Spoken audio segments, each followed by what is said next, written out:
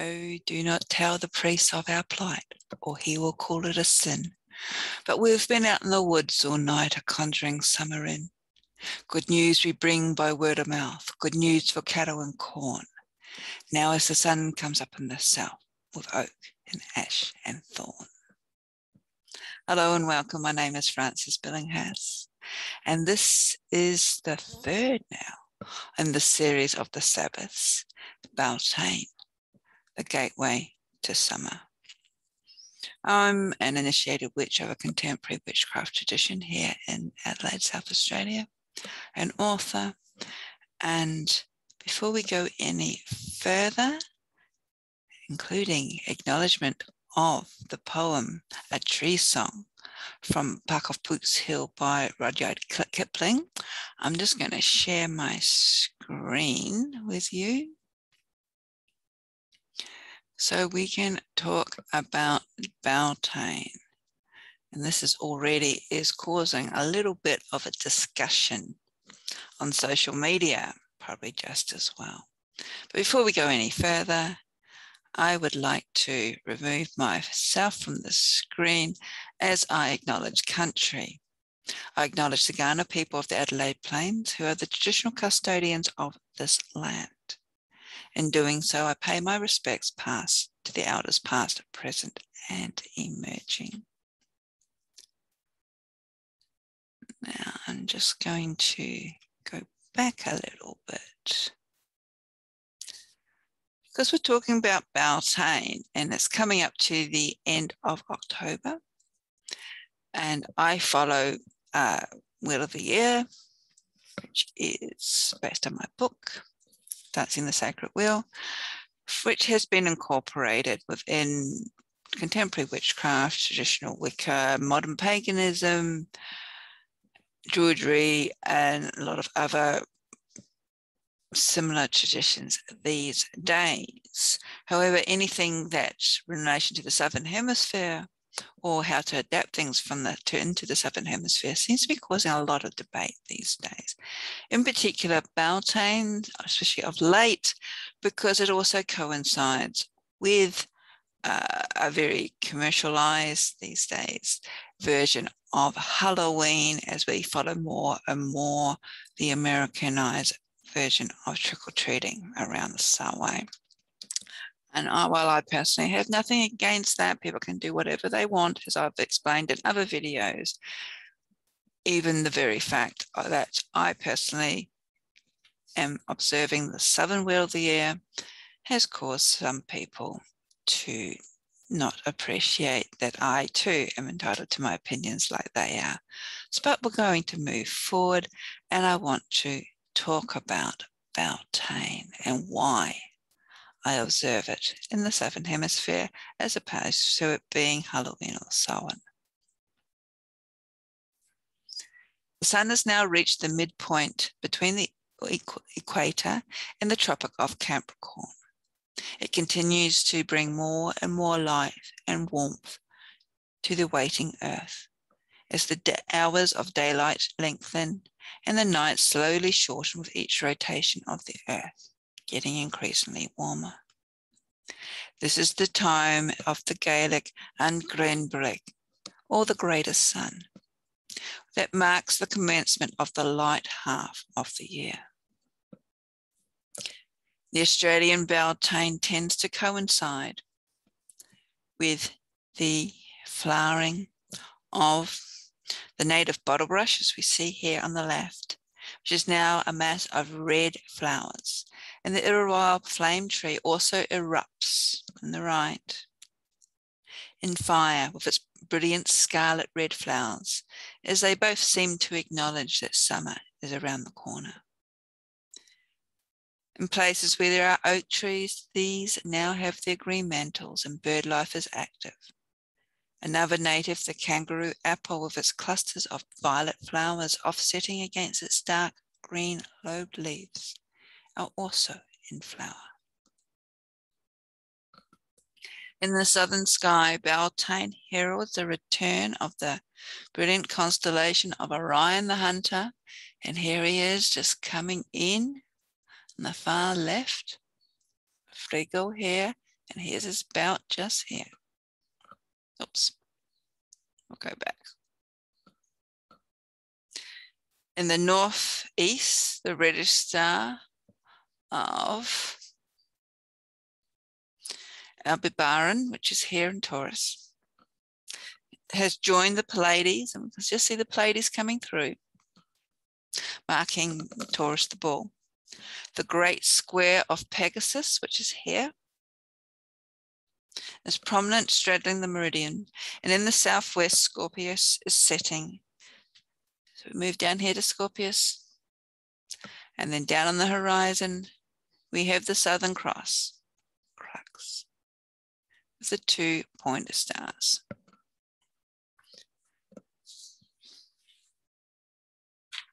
For the Ngarrindjeri people of the lower Murray River and the Coorong areas, the Pleiades, which is back up here at Taurus, also known as the Seven Sisters, marks the time when initiations into cultural wisdom and knowledge takes place. This is also the time when swimming is considered restricted in the waters, because these waters are too full of life and can be dangerous. Also along the Coorong, the flocks of the Australian pelicans, the totem animal for the Ngarrindjeri people, catch the warming air currents, which allows their huge bodies to lift effortlessly in the skies. This is the time of Laguadan, the time of warmth, which lasts from November through to January. And with the local Ghana people, we are still here in Bealtaine. This begins to warm. In the the top end, we are around here. It's the time of the pre-monsoon.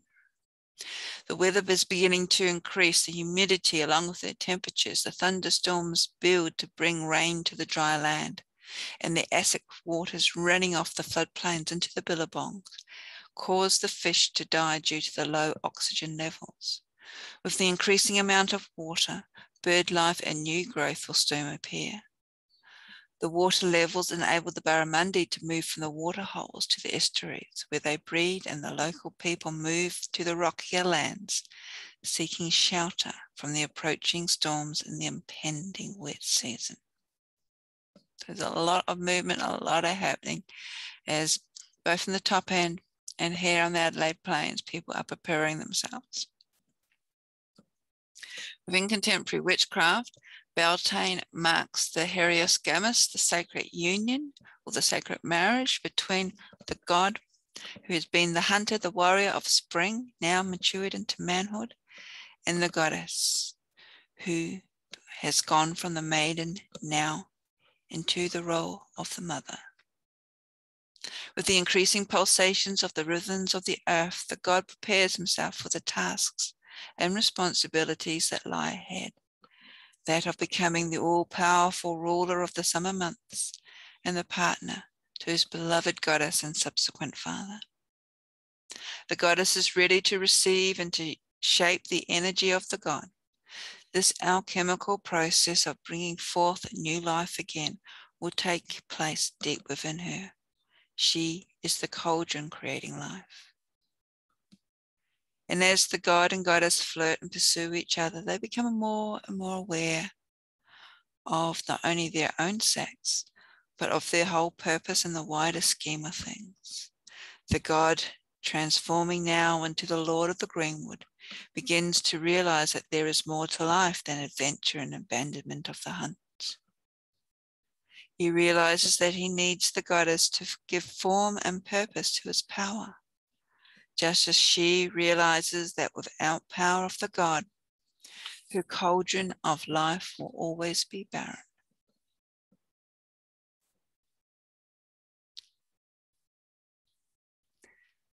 And the two unite, with the goddess representing the earth and the god, the sun, enabling the earth to be fertilized and impregnated with the seed that will sustain life. As the goddess represents the land and the god, the life force of the land. Bealtaine is the festival that honors fertility of the earth. And some wonderful celebrations happen in the Northern Hemisphere, at Bealtaine in particular, in Scotland. And this is an image that was taken from a Bealtaine fire festival a few years ago. The word Bealtaine is believed to have come from the Irish Gaelic, with Bealtaine being the Scottish Gaelic equivalent. And both words are believed to mean bell fire. According to John Matthews, he believes that Bealtaine also is a derivative of a need fire and also a corruption of Belius, a god whose worship was widespread throughout Britain and Gaul. Belius may have been a solar god, as his name can be translated as bright fire. Bealtaine marks the beginning of summer, the time of feasting, merrymaking, and celebration for us in the Southern Hemisphere. This is the time when the sun enters Scorpio. While on the other side of the world, the Druids were believed to have kindled two great bell fires on the top of the nearest beacon hills. These need fires had healing properties, and people would pass through the flames to ensure protection for the coming year. And here we see two great fires being lit. They would also drive their cattle between the two bonfires before taking them up to the summer pastures. How ancient these fires or this festival is rather debatable. Ron Hutton indicates that there is evidence indicating that, at least in Ireland, that dates back to the early 19th century.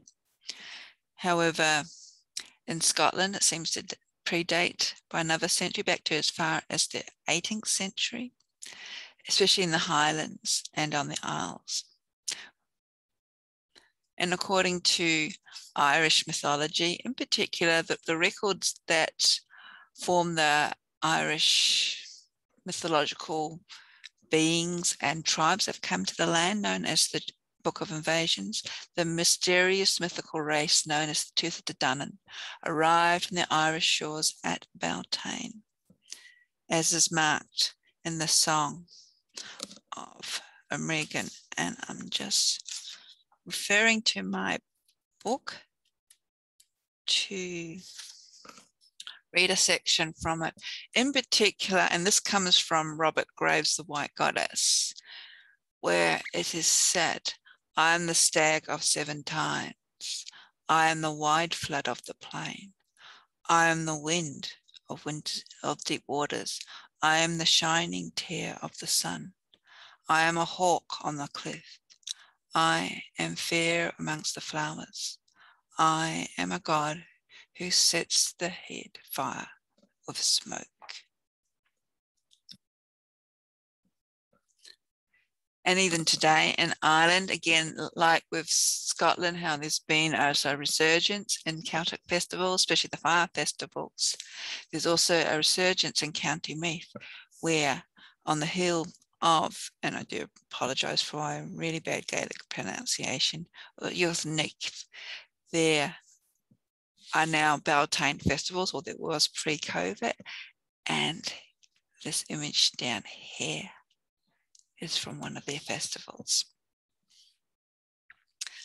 A symbol that's usually associated with Bealtaine is, of course, the maypole. And it dates back to at least the 13th century, and even then the records indicate that it was quite well established in English folk customs, but also across Europe, from the Pyrenees, which borders France and Spain, through to Scandinavia, and even into Russia itself. In 15th century Londoner, the Puritan Philip Stubbs, described the maypole, put my teeth back, and described the maypole as being covered with flowers and drawn by oxen whose horns were tipped with nosegays. Men, women, and children followed with great devotion. They would set up the maypole in the town square, decorate it with golden boughs and dance around it. His distaste for such an event was also recorded, as at the banquets and the feasts the people would dance about, as the heathen people did, in the dedication of their idols, whereof this is a perfect pattern, or rather a thing itself, as he said about the maypole. There's a number of interpretations as to what the maypole represents. Some believe because it's a tall, usually a bough from a fir or a pine tree, and that's traditionally, that represents the phallic, well, it's a very phallic symbol, and when it's dug in the hole and planted into the earth, that represents, again, the hieroglyphs of the joining of the masculine and the feminine. And with the people dancing around the pole, that seemed to represent the joining of the energies of the masculine and feminine energies. The traditional colours of the ribbons also have specific meanings. The white represents the semen of the god, while the red represents the menstrual blood of the goddess. Again, both of very natural life force energies. And therefore, when the ribbons are woven around the pole, the dancers celebrate the fertility of the god and goddess. With one circle of dancers moving clockwise, which in the Northern Hemisphere, this is the direction of life, and the other ring of dancers moving anti-clockwise, the direction of death in the Northern Hemisphere. Of course, here in the Southern Hemisphere, our direction of life is anti-clockwise, while our direction of death is clockwise.